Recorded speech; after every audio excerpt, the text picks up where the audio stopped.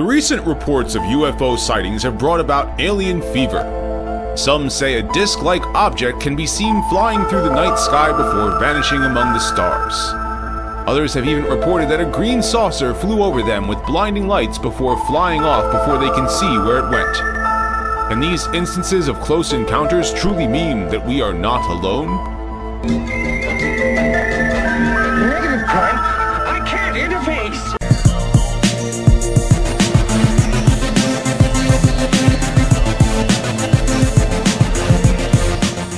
While the original 1984 Minibots came from Takara's Micro-Change toy line, a new set of Minibots were made exclusively for the Transformers toy line in 1985.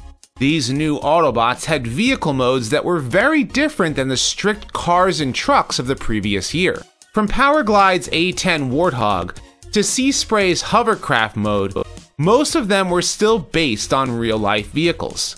Since they were probably designed initially for the Micro-Change toy line before its cancellation, they are scaled with other Minibots despite their vehicles being much larger in real life. However, instead of transforming into a real-life vehicle, the Minibot Cosmos transforms into a 1950s George Adamski-style flying saucer. According to his tech spec as written by Bob Budiansky, Cosmos is the loneliest Autobot, as he acts as their communication satellite while in outer space. To relieve that boredom, he'll hover over a human's backyard at night to give them a little scare. His appearance in the original G1 cartoon certainly showed how lonely he could be. Give me some company out here. Voiced by Mike McConaughey, who has stated he was doing a bad impression of Peter Lorre. Not so fast! First floor, movie theaters, shoe stores, and fast food restaurants. Cosmos was, for the most part, forced to hang out alone in space as he patrolled the stars. This also made him a target for Astrotrain, who shot the small Autobot down onto Titan in the episode The God Gambit. Fortunately, one of the moon's natives was able to get a signal from him back to his fellow Autobots, who came to his rescue. Right you are. There is something for you. Thanks to a little mass shifting, Cosmos was able to carry a small Autobot crew on space missions, with a few exceptions. I can take Bumblebee, Perceptor, and Sea Spray, but Optimus, you're just too big. Don't worry, Cosmos. You guys are on your own this time. Being a fan of Blaster's music, All right. Cosmos was more than once sent on missions with the Autobots' communications officer. We've got to do something. I'm trying. In the episode Quest for Survival, Spike and Bumblebee traveled to Floron 3 aboard Cosmos in order to can a substance that acts as a robotic insecticide. Robotic insecticide? Unfortunately, the local plant life, known as Morphobots, tried to eat them. They were able to get away, but some of their spores began to grow all over Cosmos. Spike and Bumblebee were able to escape, but Cosmos crashed on Earth as more Morphobots began to grow around him. Thanks to Blaster's music, I hope your speakers don't give out, Blaster! the Morphobots released their hold on Cosmos. Boy, am I glad to see you guys. As the Autobots came to his rescue. Thanks to his reconnaissance, Cosmos was able to find the missing Autobots that were kidnapped by Lord Chumley in the episode Prime Target. Thanks to his small size, he was able to uncover a Decepticon mining operation in space without being noticed in the episode The Secret of Omega Supreme. Unfortunately, his choice of vehicle mode meant that Cosmos was mostly restricted to space missions or orbiting the Earth for communications. Cosmos, head back up there and get me some solid information. Very well, Optimus Prime. He was also known for crashing quite a bit. In the episode Grimlock's New Brain, Skylynx and Cosmos were returning from a deep space mission when they were affected by anti-electrons that caused them to crash land on Cybertron. In the Marvel Comics, Cosmos' vehicle mode was actually his standard Cybertronian vehicle mode. As part of Perceptor's resistance cell on Cybertron, he helped rescue Blaster from the smelting pool before the entire team was transported to Earth via a space bridge. However, the robot-hating Circuit Breaker captured the team and mounted their heads to her wall. She merged their bodies into a giant mech suit to battle against the Decepticon battle chargers, run amok, and run about.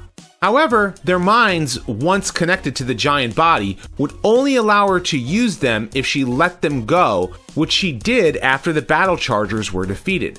Cosmos joined the rest of his Earthbound Autobots aboard the Ark, but he never took an Earth mode like his teammates.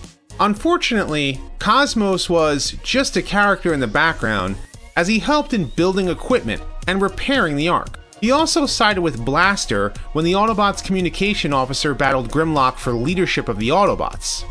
While an underbase-powered Starscream destroyed most of the Transformers cast, Cosmos was among the survivors of his assault. However, he wasn't seen again until the sequel series, Regeneration 1, to help Optimus Prime save the Earth after Megatron had conquered it. In the end, Cosmos was disintegrated by Bludgeon's warship, the War World.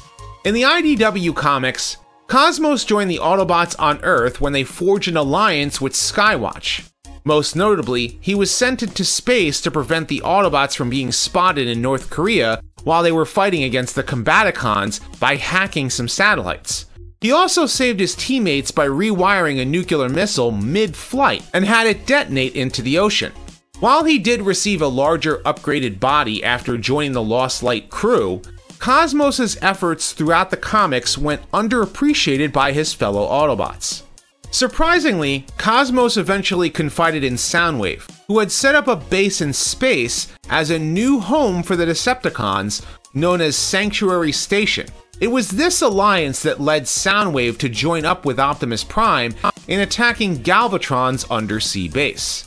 During the battle, Galvatron used the energies within the Enigma of Combination to transform Cosmos, Slugslinger, Sunstreaker, Thundercracker, and Skylynx into Skyrain to attack Superion. Fortunately, Superion was able to take control of the Enigma and disabled it, which caused Skyrain to transform back into his component parts.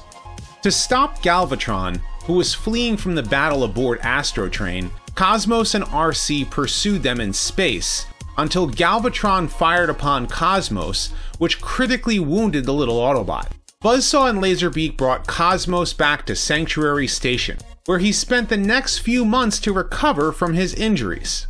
Unfortunately, Bludgeon's Decepticon Vengeance Division had allied itself with Unicron, and his warships attacked and destroyed Sanctuary Station, and Cosmos was among the casualties.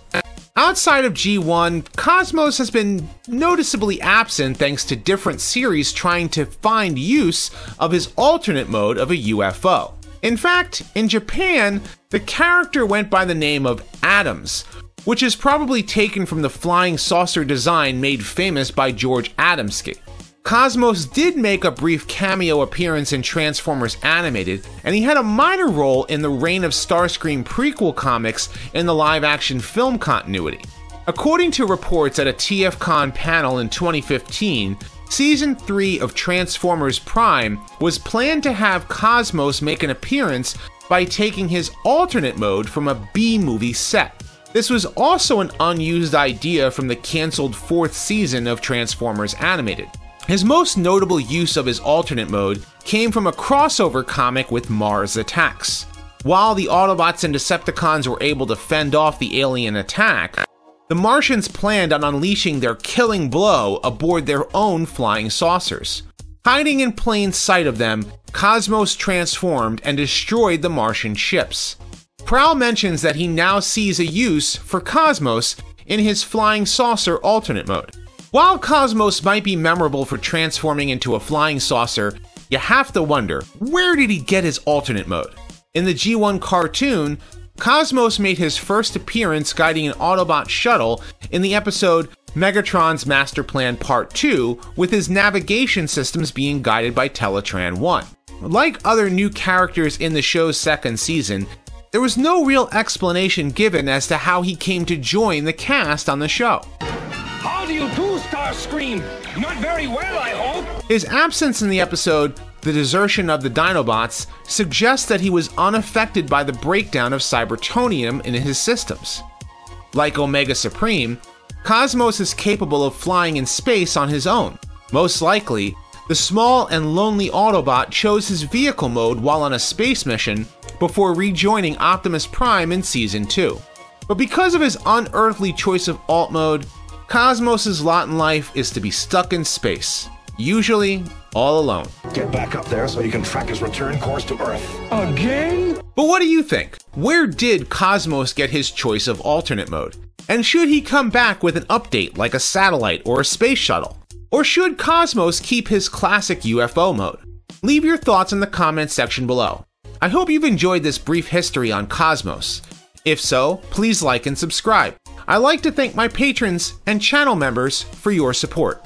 I have many more Transformers discussion videos like this coming soon, so stay tuned. And as always, until next time, till all are one.